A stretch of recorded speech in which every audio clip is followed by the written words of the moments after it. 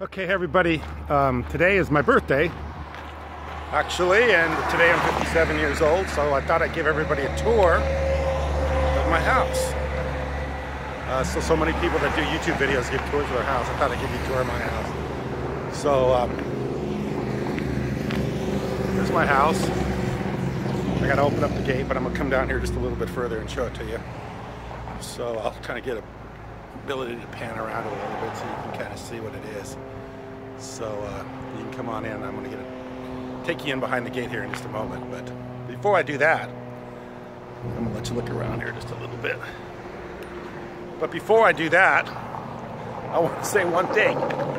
Don't fucking fall for it. I'm so tired of these people doing marketing videos. That's not my house, by the way. I wish it were, but it's not. And if it was, I couldn't get it sold fast enough. Because to own a house like that is a bad investment. It's a horrible investment. You know, who would want to own a big fancy house like that when they can own 10 rentals that produce income? So don't fall for this marketing bullshit that people show you their beautiful house or their jet airplane or some sort of thing like that, and you're all enamored with all their material items that you go out and buy their courses or buy their marketing programs because they're so smart and that's how they got everything, and you know, because they did something like that. But anyway, don't do it. I see so many people going, I'm going to show you my house, and they open up the door and the first thing you see is here's another nice looking house. I'll show you this one too, none of which I live in or would want to live in, but are nice places. Because like I said, it's a bad deal. Bad deal because you don't want to live in a place that, I mean, one of the worst investments you can have is a very expensive home or a very expensive car or some item like an airplane, of which is going to cost you a fabulous amount of money to own and operate, that is never going to give you back a return. Depreciates. At least a home like this will probably appreciate in value, but the real leverage comes when you can own a lot of places and have income from those places. Most of the people I know that got a lot of money did it by owning real estate, because real estate appreciates in value and it's passive income. So owning real estate's a good idea. Owning a big fancy house like these people show you in their videos isn't a good idea.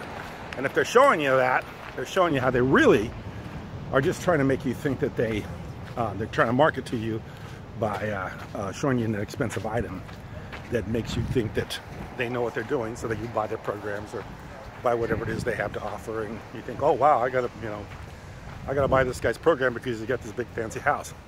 Not to mention a lot of people after they make those videos, or they rent those houses, or they rent those cars, and then they make the videos, and then after that, after the video's over with, the car goes back to the place they rented it from.